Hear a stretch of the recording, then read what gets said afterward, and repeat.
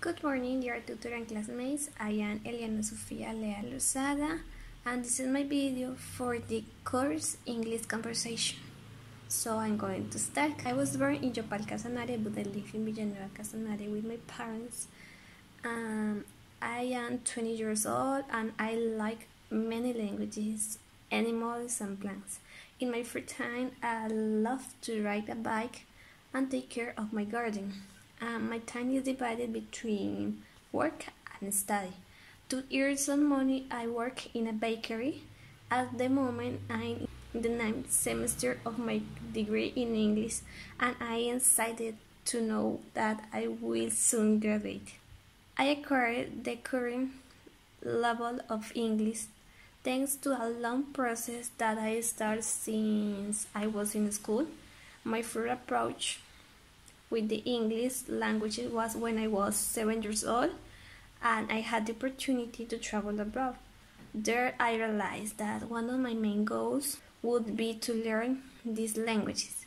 For this, I was for almost 2 years in an English course, and I began a long process of self-taught learning with the tools provided to me through the UNAT University. I believe that my level of English can improve because I'm still very shy to speak. And when I want to speak with someone else, I forget the vocabulary. I don't know why, but I think that it's because I was nervous or something like that. Okay, I already talked about my experience acquiring the target language, English.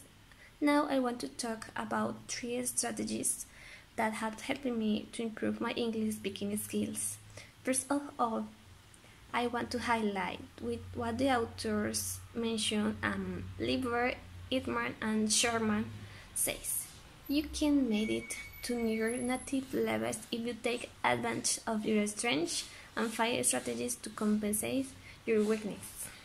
In my case, I understand this point very well, because one of my skills in these languages is that I listen and understand the target language well. That is why I had the opportunity to travel abroad for a few months and have a contact with native speakers.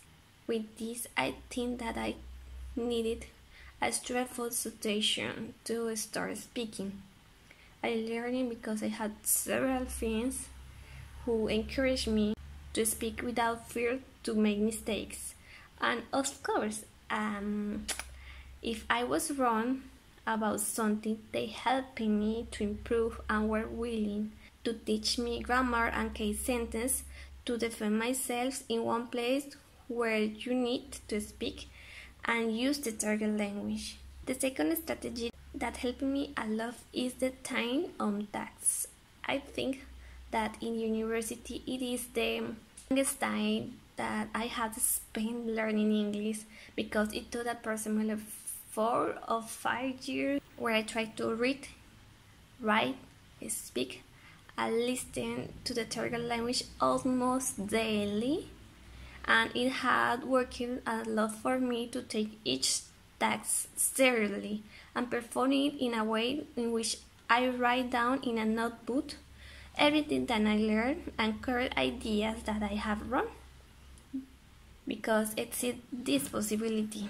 To learn better, I force myself to do all the work of the university in the best way, because I need to be in contact with languages so that I don't forget it.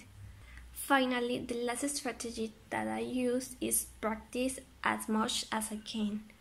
For this, internet offers us many websites where you can practice both speaking or writing or grammar, something like that.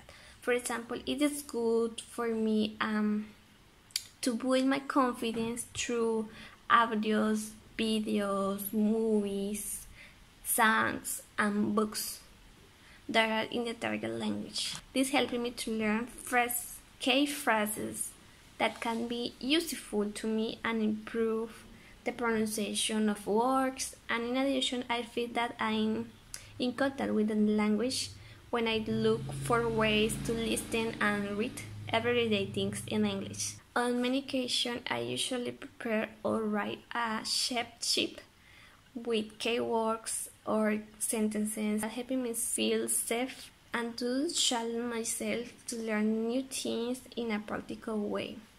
Sometimes I develop grammar activities that I have in my English books, and I thought it seems me a little bit crazy, but I usually speak to myself in English, and this helps me up to practice on everyday topics. So finally, I think that there are many strategies that you can use. However, they all need us to dedicate time to be honest with ourselves. So that's all. Thanks for watching. If you like the content of this video, please like this video and subscribe to this channel. Looking forward to see you in the next video. Bye.